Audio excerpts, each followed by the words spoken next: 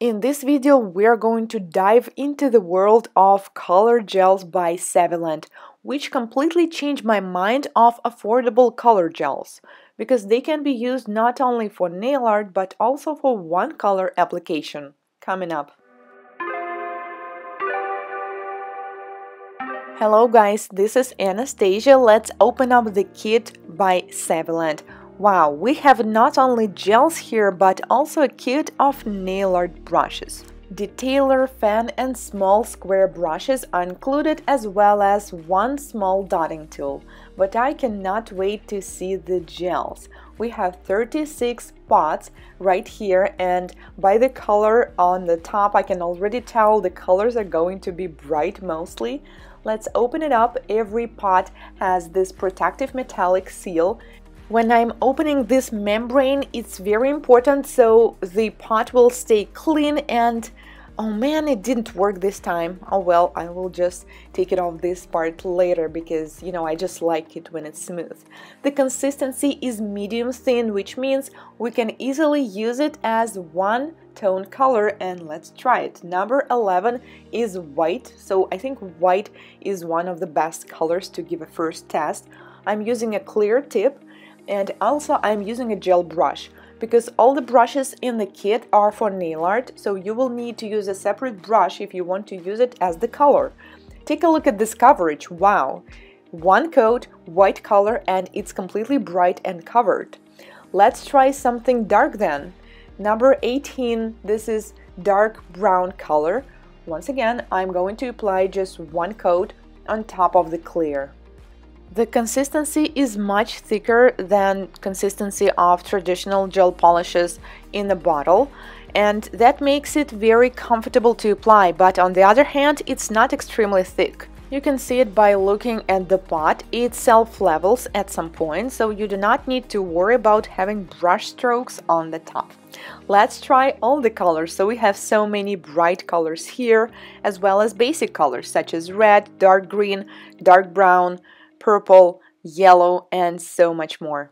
Only cream colors are included, so there are no glitter or semi-transparent colors. All of them have excellent coverage in just one coat, even the yellow one. They also have some kind of beige and classic red color, and this is the entire collection. Black and white are included also, so I would say this is a great collection to start with if you do not have any gel colors yet. Let's do the nails.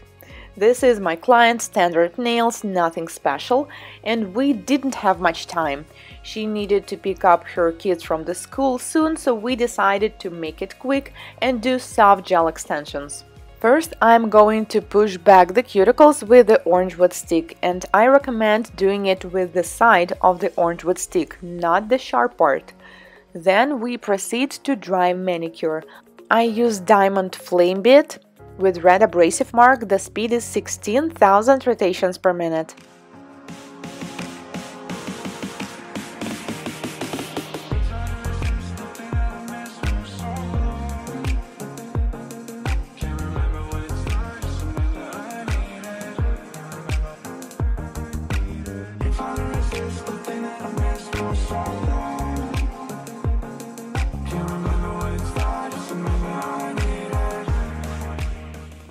Last part of the prep will be trimming the cuticles and aponychum with the scissors. Make sure they are sharp to avoid hangnails. Let's do the prep. I will apply dehydrator and let dry, and then I'm going to apply non-acid primer. I receive many questions from you guys regarding primer. Why do I apply it sometimes only on the free edge? If I'm doing extensions, whether it's soft gel extensions like we're doing now, or hard gel, polygel, acrylic extensions, I apply primer on the entire nail plate. But if I'm doing just an overlay, usually I apply it only on the free edge because I never had any kind of problems with lifting near the cuticles, if that makes sense. But it's totally up to you. You can always apply it on the entire nail plate. This is just how it works better for me. After we applied non-acid primer, we need a thin coat of the base coat. I'm using the one by Cupa. This is one of my favorite base coats. Make sure the coat is thin and that you cure it for 30 seconds. And then we attach soft gel tips. I didn't record much of it, sorry guys, because I was in a hurry. Also, it's not really easy to film it, and also I have plenty of videos with soft gel extensions tutorials. I will leave the links down below if you would like to see them. Then I buff the nails, which is not necessary, by the way. This is completely optional, but this is also just my thing, probably. I love the look and the feel of freshly buffed nails, and it is easier for me to apply the color close to the cuticle when we have a buffed surface. Let's apply the color. We decided to use this one, number 35, as the background. This is a beige color, and it seems like we will need just one coat. Seriously, I mean, who needs another one? And we're using clear tips too. So one coat completely covers the nail. I definitely cannot see it. And also what I like about this gel is the consistency. It's medium, but it's also thin enough to level up all the brush strokes that you may have after applying it. It's not that thick that it's going to stay there no matter what, so please be aware it still can flood the cuticle or the side walls a little bit, but definitely not as much as traditional gel polishes. Having just one coat instead of two is such a time saver, so I definitely recommend using this kind of products to save your time, because time is money, you know. And this is the application in one coat. I'm taking off the sticky layer because there is a little sticky layer, and I'm going to do nail art. I wanted to do this design for such a long time, but every time something went wrong or the client didn't want it, and finally I'm doing this camo nails. First we wanted to do some color like pink or purple, but then we just took a glance on this 36 color gel paint kit and realized, come on man, how can we choose just one color or two or even three? We need to use all of them. So we decided to do every single nail different, but monochrome.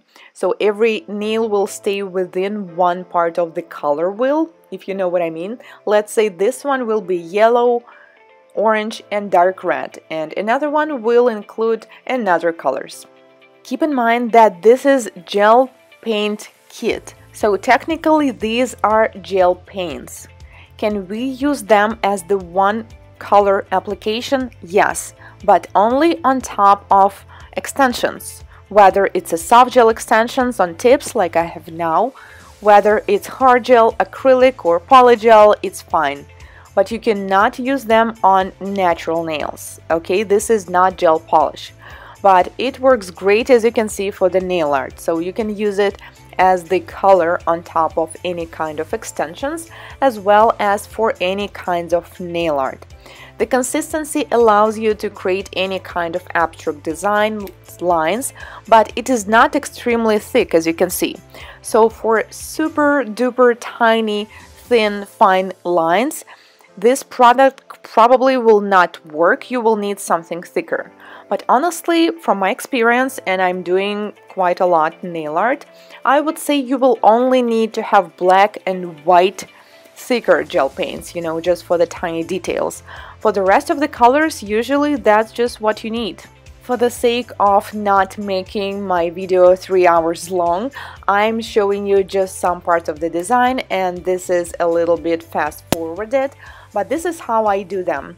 So I take one nail on one hand, I apply the first color, and while it's curing, I'm applying it on the opposite hand, because we are doing both hands completely the same. Well, I mean, it's not possible to do camo design completely the same, of course, but I'm saying we are using the same colors. So I cure every color, because once I'm applying a new color on the top, the color will go a little bit on it, so it needs to be cured. And since consistency is medium, I do not recommend doing design on one nail, let's say, and proceed to the next one without curing, because it is going to move a little bit. In this kind of design, like camo nails, it does not matter. I mean, if it moves, if these spots will change their shape, it's not that big of a deal. But if you will be doing something different where the shape matters, it will not be as good, you know. So it is better to freeze cure them. By the way, another great feature of this product that I noticed, I used some dark colors for this design, and once you apply the dark color thicker than usual, there is a possibility that it may wrinkle in the lamp, but it did not happen this time, even though I was freeze curing almost every single nail.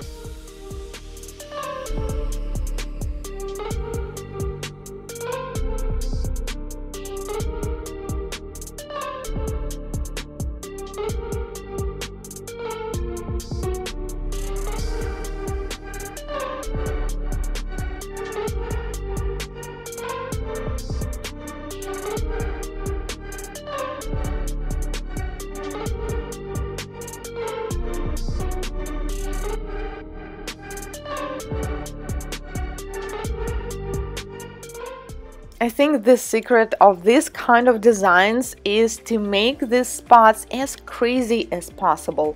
If you will take a look at Camo pattern, you will see that they're always different. Some spots are bigger, some spots are smaller, but unlike cow designs where we have a tremendous difference in size, we usually have one huge spots and many smaller ones. Here most of them are medium size, but they still need to vary in shape. And also do not forget to place some spots closer to the fridge, to the sides, to the cuticle, so it will look like an actual pattern. Because if you will position them only in the center, it is going to look a little weird. Another fun fact about this design, if your hands are shaking or trembling, or for example at some point I was laughing because this client, by the way, she works in comedy, so obviously she's very good with the jokes. So she told me one joke and I was laughing so hard I just couldn't help it, and my hand, it actually moved as I was doing the design. And for this particular design it was actually a good thing. This spot appeared to be even better. All we need to do now is to seal it with a glossy top coat, one coat, cure it in LED for 30 seconds, and our colorful camo nails are finished. Finally, I did this design. Let me know, guys, what do you think? All the links to the products will be as usual in the description below. Thank you so much for watching. If this is your first time here on my channel, consider subscribing, as I post new product reviews and tutorials, just like this one every week. See you in my next one. Goodbye!